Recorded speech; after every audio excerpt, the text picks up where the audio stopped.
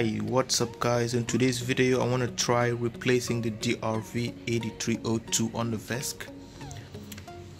It's a very serious problem and I wish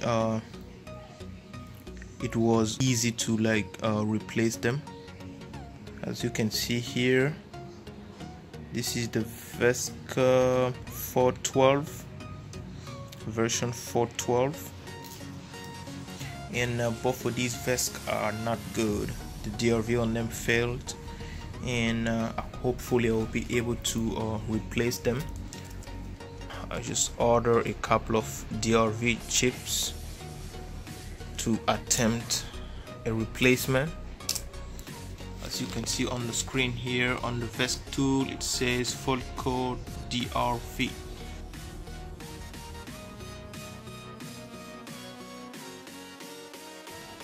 So here are what I need for this replacement: some flux, solder, a thermal tape, tweezers, a pump, a heat gun, and a soldering iron. So I'm going to start by removing those thick wires. Just took that off.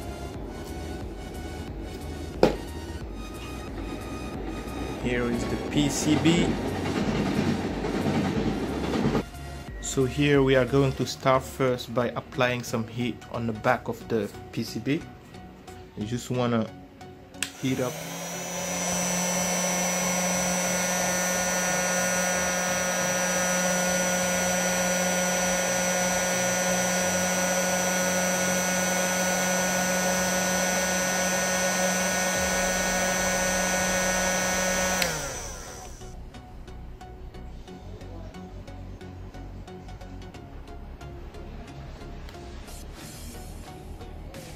For safety reasons, you are going to use a little bit of this tape.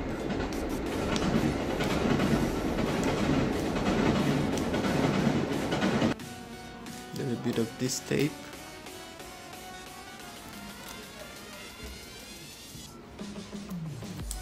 This is to protect the plastics.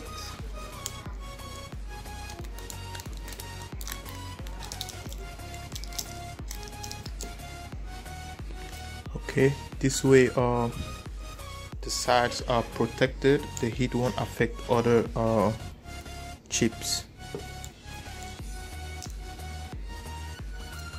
Alright, so we are going to apply more heat on the DRV itself, but first we are going to apply some flux.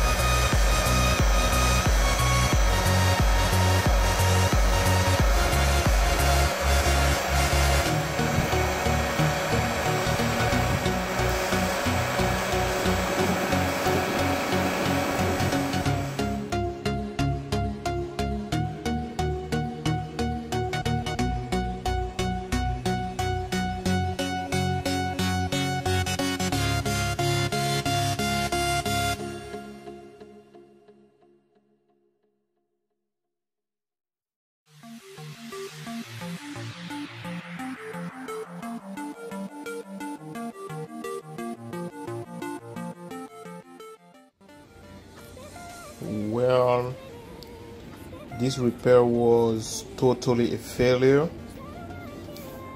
I didn't use the right heat gun.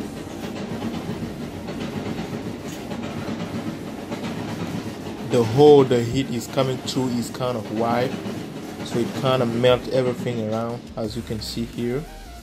And I was able to take off the old DRV, but the problem is I broke a couple of legs apart. This is a mess, a total mess.